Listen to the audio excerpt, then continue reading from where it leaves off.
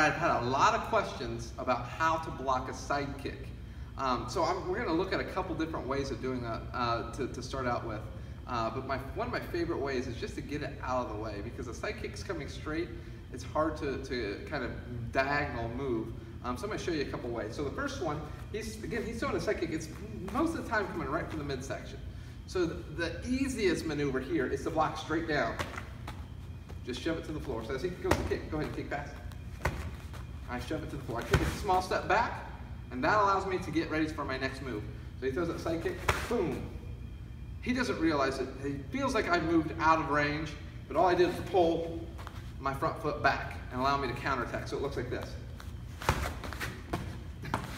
Anyway, like that. Okay, you can do a number of things. Hook kick, round kick, I like a lot. Again, one more time. Come back, I missed. Try it again. Right over top. If they're gone the other way, and he throws a side kick to this side, a lot of times I'll kick in and sneak my foot around. Kick in, sneak my foot around. So you can do it, I missed it. Boom, and come back. Or you can come back with some hands. Boom, and come in that way. Diagonal moving is also an option. It forces you to hook their foot around. So as he throws that side kick, I hook my foot around and come around off the diagonal. Another thing I can do is throw my lead leg kick as I step forward with my left foot to get out of range. He goes in here, boom, coming over top. All right, good. All right. One more option, or one more thing to watch out for when you're, go ahead and spin back around.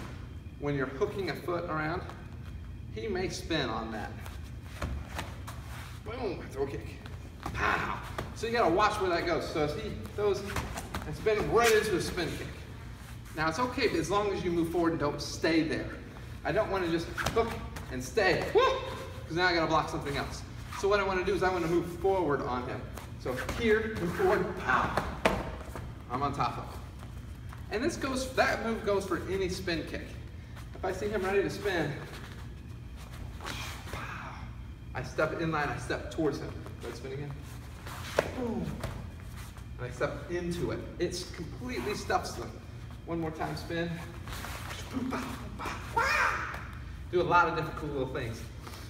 So the three main ways, again, side kick straight down and followed up with some other technique. Hook it around, kick on this side, come around with the hands if you want, or hook it around, diagonal step, and throw another kick. This works well too, but they stay the same way. If I come in and, doesn't matter, oh, either way. I could even go this way. That defeats all of their ability to spin or to really throw anything else, and it widens them, it opens them up. So I counterattack off of that. Try some of those ways to do a simple blocking of a side kick. Again, straight down or hooking it. Okay? You just have to watch the hook, because if they extend, they may get you with a hook kick, and it was your own doing. Those are the two main ways. Play with it, try it out, practice, practice, practice before you try to do it in a tournament setting.